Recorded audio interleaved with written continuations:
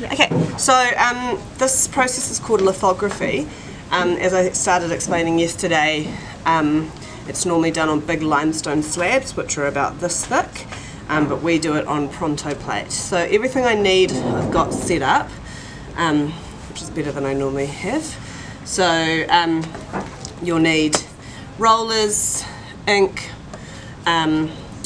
gloves, scrapers, your plates, newsprint that you can change, a plate for mixing ink and a plate for rolling up ink, water bath, towel, etc. Okay, so what do we do to start? We mix our colours. So I'm going to do a double layer litho plate. So what I've got here is I've taken a pattern, a William Morris wallpaper pattern, and I've printed it out onto Pronto plate, which means that I have sized it in Photoshop, put it onto an A4 document, and I've also done a drawing that I have then shrunk down. I scanned it in upstairs on the photocopier, which is really easy to scan, and then in Photoshop I just copy and pasted it and made it smaller. And they were originally printed on one A4, and I've just cut them into 2 plates, so I'm not wasting my plate. Okay, so I'm going to print the skulls first, and then I'm going to print the background second. The reason for that is because of lining up, so this is the sort of technical stuff that you have to think about with printmaking. I've also printed this plate onto regular paper, just A4 regular paper, and I've made these little skull stencils, and they're going to act as barriers on this plate so that the skulls will stand out. Okay, so the first thing I'm going to do is I'm going to mix up my background colour. So I want loads of white because I want it to be quite pale. So I'll just take a chunk of that actually.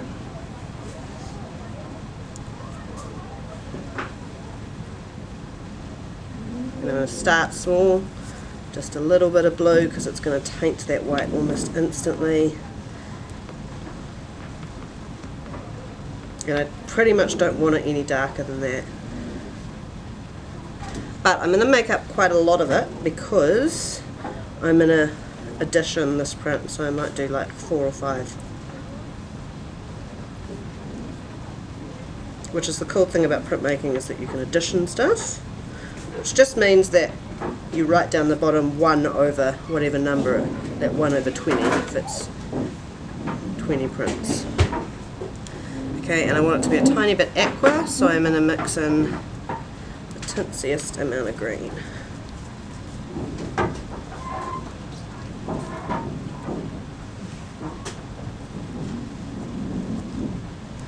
just going to work that ink until I get it all nice and even, and because with litho it has to be nice and kind of thinned out. So that's looking pretty good.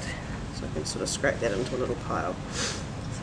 And then I'm going to get some of it. I'm going to make sure the surface is really, really nice and clean. This is why I'm doing it on a piece of plexi plate. We're going to get new glass down here, so if we keep that glass really tidy, then we will be fine. So we don't want any sort of dried ink lumps or anything. And I want a fair bit over here. The other thing that I've chosen to do is work with the Flint inks, just because the aquarelle inks that I was using yesterday I think probably are maybe too tacky for litho. They'd work better for etching, etc. So these, I know that these work, so that's what I'm using today. So the other thing that I've just forgotten to grab is some black. Okay, that's better.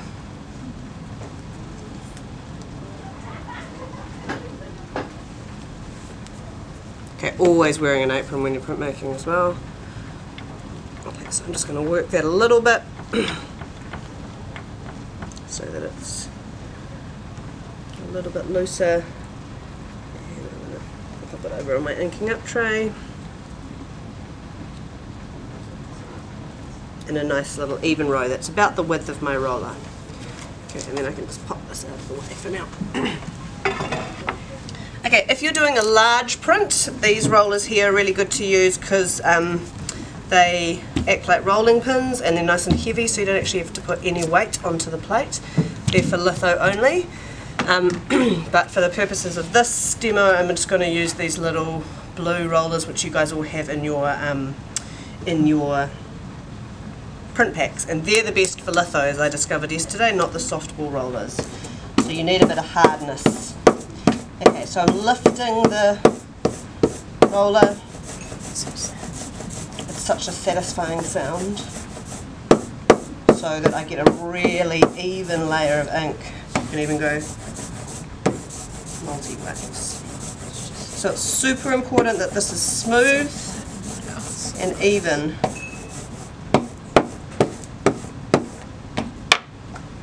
Okay, so I'm going to do my little scullies first. Oh, the one thing I've forgotten is my fountain solution. Can you press stop on the record and I'll go grab that? Okay, so the other method of doing this is that you tape your plate to the bottom of a flat tray with no ridges and you pour the fountain solution over the top, and then you can ink up using the roller in the fountain solution. But this is just an alternative method. So you get some hand-drawn paper towels from the toilet and you get it nice and wet and you paint the fountain solution onto your plate, and it helps to just tape your plate down in the corners. And for this I really do need to put some. Okay, so again, always just getting that roller nice and sticky. Now with black it's kind of hard to tell when it's picking up the ink, but you'll get an idea. You need to do it probably about 8 rounds of 8. So if we go over this 8 times, so that was 4, 5, 6, 7, 8. Helpful to have a little bit of newsprint next to you, because what happens is the fountain solution picks up on the roller, and it's oil-based ink with water, so it rejects each other. So you just roll off in between and then reload, and then you come in from this angle.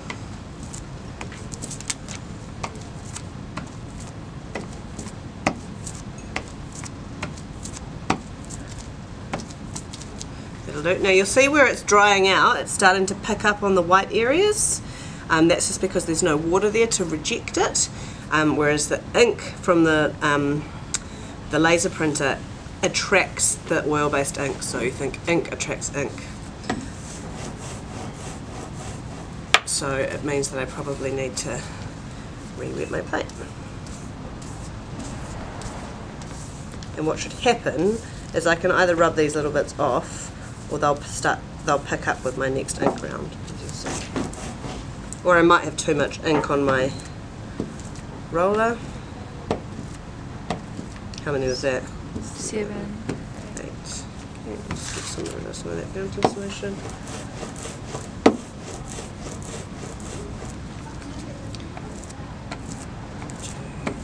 3, 4, 5, 6, 7, 8.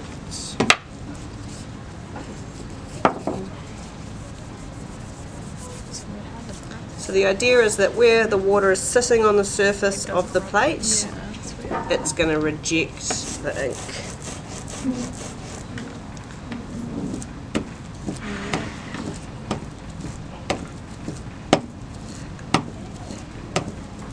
And in between each roll, I'm lifting the roller and letting it spin, so that it's not the same part of the roller that's going back and forth along the drawing every time, the litho plate every time.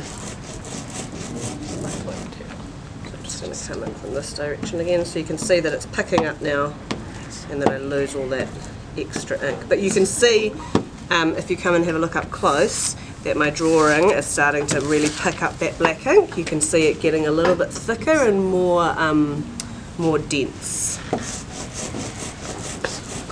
With litho, you know, all printmaking is slow and laborious. Like, that's the kind of beauty of it. Well, it doesn't have to be. You can be like a messy, quick printmaker, but lots of printmaking processes take time and patience and planning, as you might have guessed by now.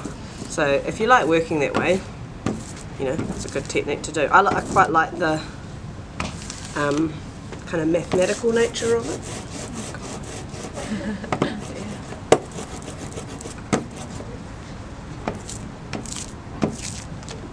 I'm kind of just going rogue now. I've forgotten how many counting. When you're doing it on the big slabs, you've got to do it really, you've got to count each layer and each row and come from each angle.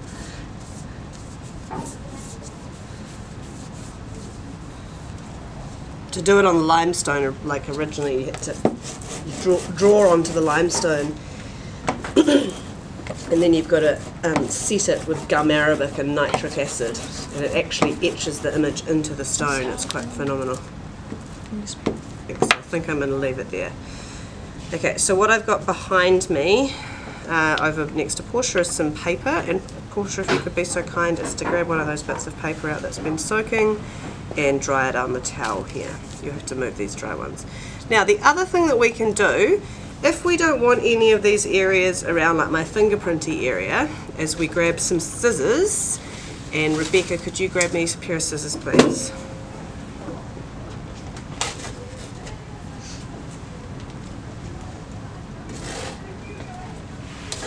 So we still have to soak our paper. Thank you very much. And the beauty of litho, I've accidentally printed this on both sides, so just ignore the back one, so that we can just cut off the gross bits.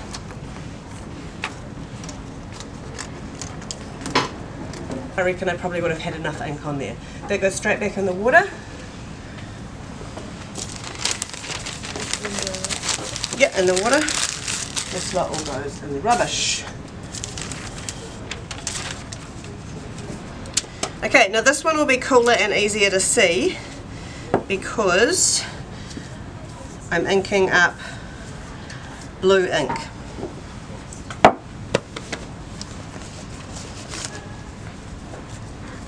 Now, here's the tricky bit. Okay, can you please dry my drawing? The reason I'm doing this all in one go instead of waiting overnight, so turn it on its so it's on a corner, and that's going to allow the most amount of water to drain, nice and quick.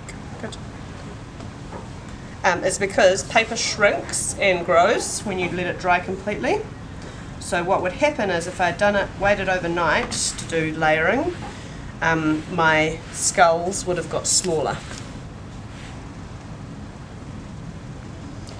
Okay, so what I'm going to do now, and I'll just do it down here by the camera, is I'm going to get my skulls and I'm going to place them over the top of the skulls on the paper, which is going to act as a barrier for this print. I'm going to do it up on a...